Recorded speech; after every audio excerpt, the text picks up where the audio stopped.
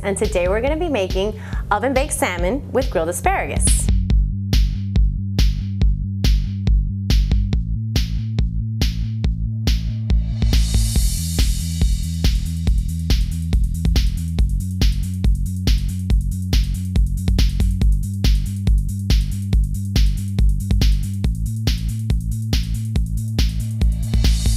Now the first step in this recipe is that we're gonna make a creamy dill sauce. And the creamy dill sauce is with a base of half a cup of Greek yogurt.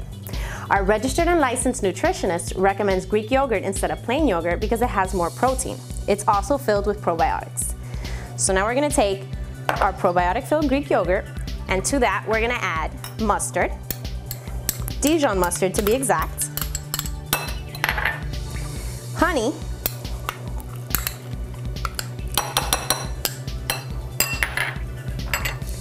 we're gonna add half a cup of lemon juice.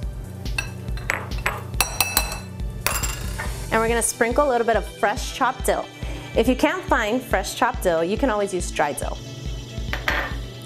Now we're gonna mix this up. And we're gonna add a little bit of salt and pepper to taste.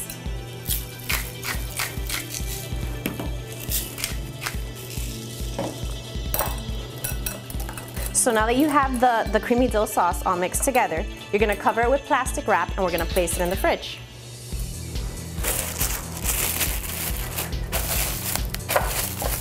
Now we're gonna start marinating the salmon. Our registered and licensed nutritionist recommends taking a lot of omega-3s for heart health, which the salmon happens to have a lot of.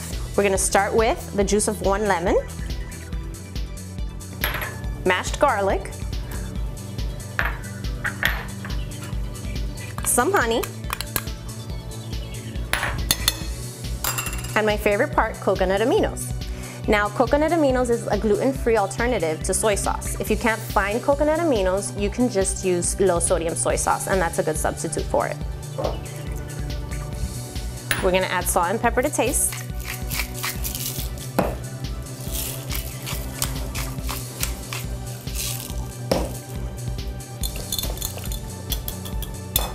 Now that our marinade is ready, we're gonna add the salmon.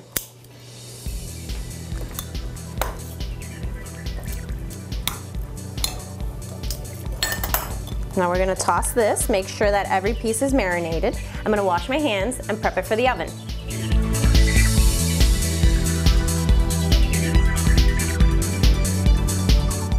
I just preheated my oven to 350 degrees, and while that's warming up, I'm gonna create like an aluminum foil pocket to bake my salmon. Now the first step is to have a large baking dish, and you're gonna put 1 sheet of aluminum foil. We're gonna place all the salmon. Let's take whatever's left of this marinade and kind of drizzle it over the salmon so we can maintain some juiciness.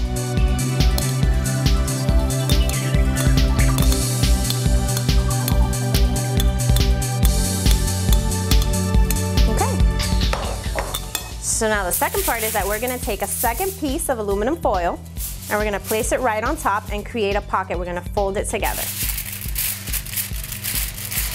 And once you have this pocket made, you can just put it straight in the oven for about 15 minutes. Depending on the thickness of your salmon is how long it's gonna take in the oven at 350 degrees. You wanna check it about every 5 minutes. Our registered and licensed nutritionist recommends asparagus because of its high fiber and vitamin content. It's also a natural diuretic. Once you trim the ends off of your asparagus, you're ready to grill it in a pan with just a few ingredients. You're gonna wanna heat up some olive oil at medium to low heat in a pan. Once your asparagus is in the pan, you're gonna season it with salt and pepper to taste, and you're gonna add some garlic powder. Give it a good toss.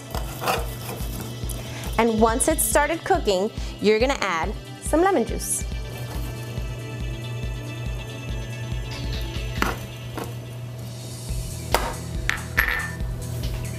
The lemon zest at the end is really gonna amp up the flavor and the aroma of your side dish.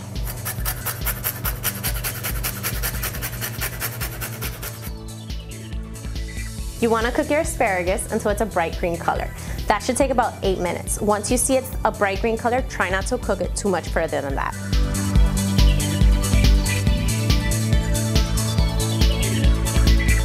Now we're gonna uncover our salmon, add some lemon slices, then pop it into the broiler for just 1 minute to give it a good crust.